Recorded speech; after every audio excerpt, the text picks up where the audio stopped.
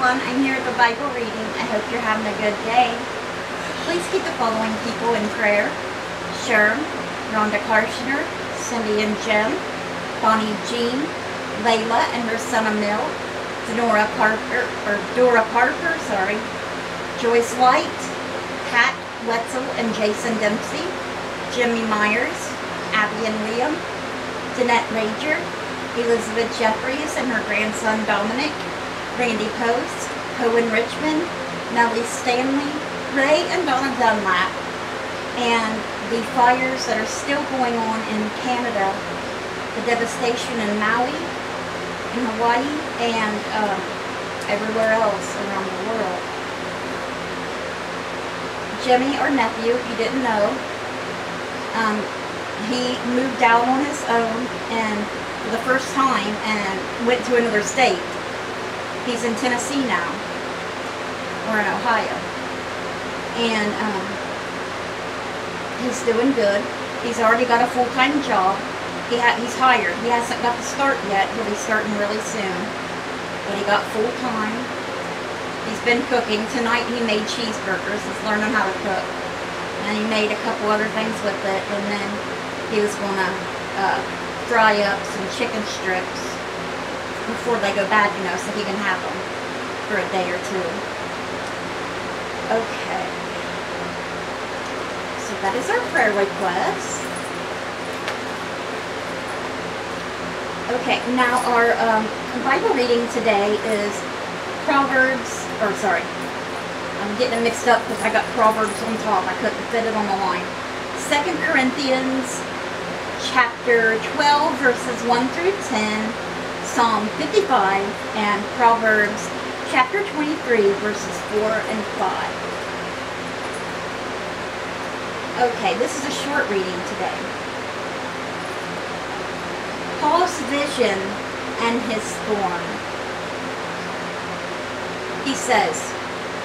Paul says, I must go on boasting, although there is nothing to be gained. I will go on to visions and revelations from the Lord.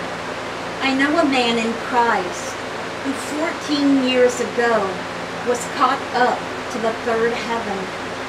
Whether it was in the body or out of the body, I do not know. God knows. And I know that this man, whether in the body or apart from the body, I do not know, but God knows, was caught up to paradise and heard inexpressible things, things that no one is permitted to tell. I will boast about a man like that, but I will not boast about myself, except about my weaknesses. Even if I should choose to boast, I would not be a fool, because I would be speaking the truth. But I refrain, so no one will think more of me than is warranted by what I do or say, or because of these surpassingly great revelations. Therefore, in order to keep me from becoming conceited, I was given a thorn in my flesh, a messenger of Satan to torment me. 3 times I pleaded with the Lord to take it away from me. But he said to me, my grace is sufficient for you, for my power is made perfect in weakness.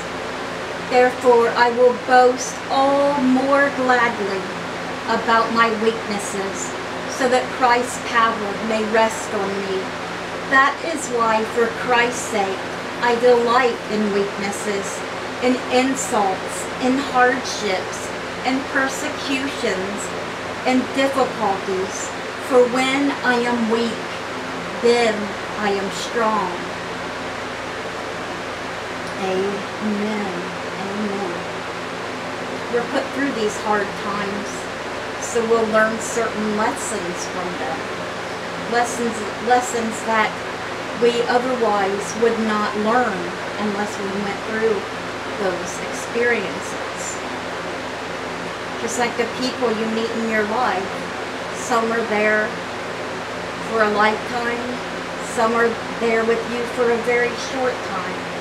But with each person, you learn the lesson you're supposed to learn.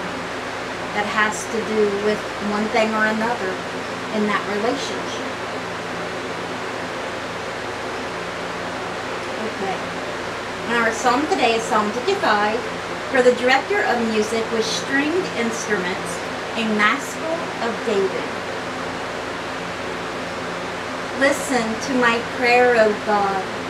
Do not ignore my plea. Hear me and answer me. My thoughts trouble me, and I am distraught because of what my enemy is saying, because of the threats of the wicked. For they bring down suffering on me and assail me in my anger, or in their anger. My heart is in anguish within me. The terrors of death have fallen on me. Fear and trembling have beset me. Horror has overwhelmed me. I said, oh, that I had the wings of a dove. I would fly away and be at rest. I would flee far away and stay in the desert. I would hurry to my place of shelter, far from the tempest and storm. Lord, confuse the wicked, confound their words, for I see violence and strife in the city. Day and night they prowl about on its walls. Malice and abuse are within it. Destructive forces are at work in the city. Threats and lies never leave its streets. If an enemy were insulting me, I could endure it. If a foe were rising against me, I could hide. But it is you, a man like myself, my companion, my close friend, with whom I once enjoyed sweet fellowship at the house of God. As we walked about among the worshipers, let death take my enemies by surprise. Let them go down alive to the realm of the dead, for evil finds lodging among them. As for me, I call to God, and the Lord saves me. Evening, morning, and noon, I cry out in distress, and he hears my voice. He rescues me unharmed from the battle waged against me. Even though many oppose me, God, who is enthroned from of old, who does not change, he will hear them and humble them, because they have no fear of God. My companion attacks his friends. He violates his covenant. His talk is smooth as butter, yet war is in his heart.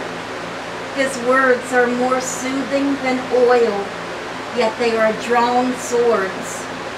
Cast your cares on the Lord, and he will sustain you. He will never let the righteous be shaken. But you, God, will bring down the wicked into the pit of decay. The bloodthirsty and deceitful will not live out half their days. But as for me, I trust in you. Amen. And that was the longest song we've had in a good while. That was Psalm 55. For the director of music with stringed instruments, a maskil of David. Do you have the Lord as your friend? Or do you have Satan as your friend? One loves you, one hates you. Although Satan, though he hates you, and remember, is the prince of this world and the father of lies. His talk is smooth as butter on his lips. He's a good liar. He's the father of lies. He's good at convincing you, hey, I love you, buddy. Look at all this stuff I will give you if you just bow down and worship me. Remember what he done to Jesus in the wilderness, don't you? How he tempted him for 40 days and 40 nights. And Jesus never gave in to him. He took Jesus up on the highest mountain and showed him all the city, the world. I'll give you all of this, the devil told him, if you would just bow down and worship me. And what Jesus say to him? Get behind me, Satan.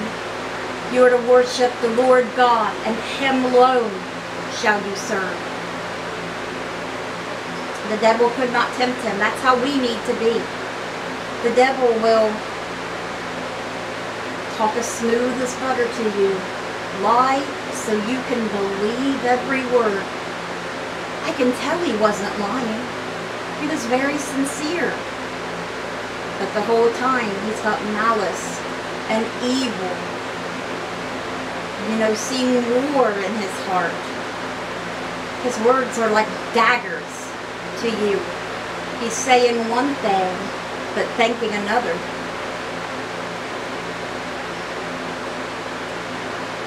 Some people are good liars. You gotta watch out.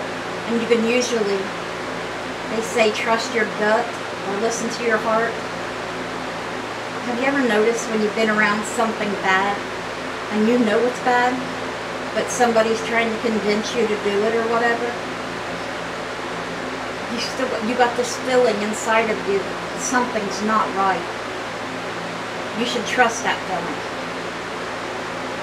Would Jesus do this? Ask yourself, would Jesus do this if he was here? What would he do? Would he go? Would he believe this person?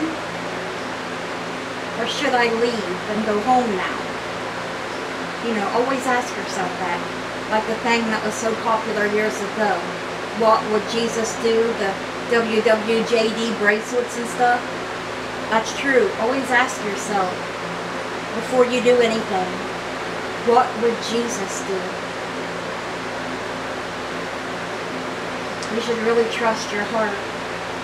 That's probably God speaking to you. If you think, I told this person I wasn't helping them, and then your heart aches. You know, maybe I should have helped them. And you go back and do so. Or like I told you before, you feel a bad vibe in your heart. It's probably God talking to you. Telling you it's not safe, or you should have done this, or shouldn't do this. But some people do the opposite anyway, and it hasn't been good for them. Okay, let's end today's Bible reading with Proverbs chapter 23, verses 4 and 5 of Saying 8 of the 30 sayings of the wise. Let me turn that off, sorry. Do not wear yourself out to get rich. Do not trust your own cleverness. Cast but a glance at riches, and they are gone. For they will surely sprout wings and fly off to the sky like an eagle. That's so true. You cannot take that money with you. Use it for good while you're here.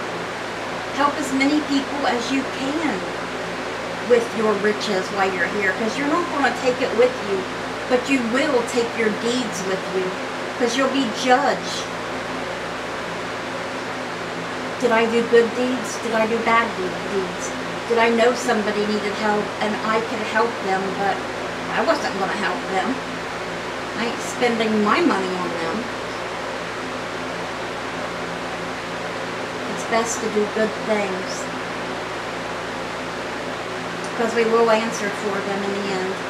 The good we do and the bad we do. When you go to heaven, Jesus will say, what have you done for your fellow man?